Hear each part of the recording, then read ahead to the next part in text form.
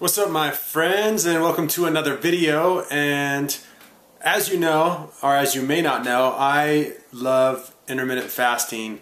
It's something that really helps me do a couple things. One, stay lean without much effort. Two, it really helps my digestion and assimilation of food. And so what does that mean? Both of those things lead to me being more healthy, more happy, more vibrant. This video today is about the 3 biggest and most common mistakes that my friends, clients, and people make while trying to see results on intermittent fasting. So let's jump right up into it, shall we? Yes.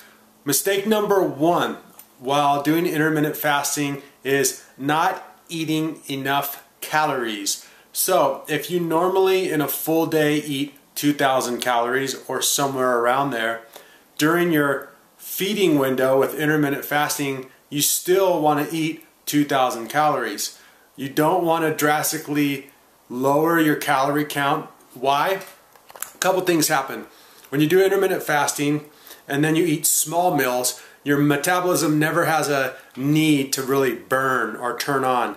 So when you fast for 16 or 17 hours per day or 1 day per week, if you're doing eat stop eat style, when you do eat, you want to eat a lot. You want to eat good, healthy calories and eat enough. That will turn your metabolism on, raise your body heat, and it will give you the nutrients you need to gain muscle and lose fat. Okay, the second most common mistake is that when people start getting on intermittent fasting, they start seeing results right away, and they think, well, maybe the quality of my food doesn't have to be as high or as good as it used to be because, you know, I'm using the fasting technique. This is a big mistake. When you're doing intermittent fasting, make sure you're still eating really high quality foods, organic, fruit and vegetable based with clean proteins and healthy fats. It's a must. If you use intermittent fasting with a bad diet, you definitely will not see the results that you would if you eat really clean and intermittently fast. And the third mistake that a lot of people make is kind of an interesting one, and this one can be debated, but this is what I found to be the truth, and it's worked well with me and many of my clients. If you choose to have your feeding window early on in the day, so let's say that your feeding window is like from 10 o'clock to 6 o'clock or something like that, and you take in your last meal at around 5:30 or 6. Now, unless you're going to bed at 8 or 9, you're probably going to be going to bed hungry every single night, which really sucks.